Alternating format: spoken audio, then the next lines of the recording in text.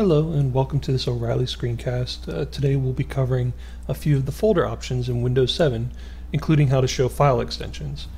But in the battle between flexibility and simplicity, Microsoft comes down on the side of flexibility almost every time. Anywhere it can provide you with more options, it will. Explorer windows are a case in point. The good news, if Explorer windows already work fine for you the way that they are, you can ignore all of this. But if you'd like to visit the folder options dialog box, here's a way to get there. Now first we need to open a folder,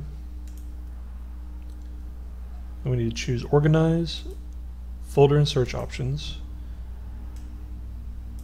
click on the View tab, and now here you see an array of options that affect all the folder windows on your PC. Let's look at some of the more useful and interesting options available to us. Hidden files and folders.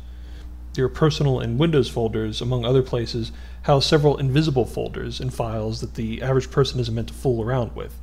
By selecting Show Hidden Files, Folders, and Drives, you can make the hidden files and folders appear. They show up with dimmed icons when they do. Now as you can see, after we click, a lot more files show up for us to consider. Now let's go back.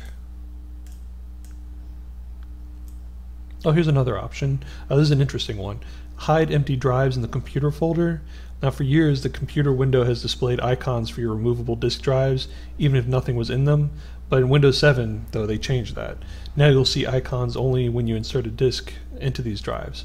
But for now let's look at hide extensions for known file types. Now click that. Now Windows normally hides the file name extensions on standard files and documents .doc, .jpeg, and so on in an effort to make Windows seem less technical and intimidating. So now we have file extensions. Let's see, hide protected operating system file. This option is similar to show hidden files and folders above, except that it refers to even more important files, system files that may not be invisible but are nonetheless so important that moving or deleting them might damage your PC. Now turning this off is in fact produces a warning message. Such as we see here. You click yes to show the files, apply, and you see now we have even more files to consider. Well, that wraps up our brief look at the folder options of Windows 7. Thank you for your time.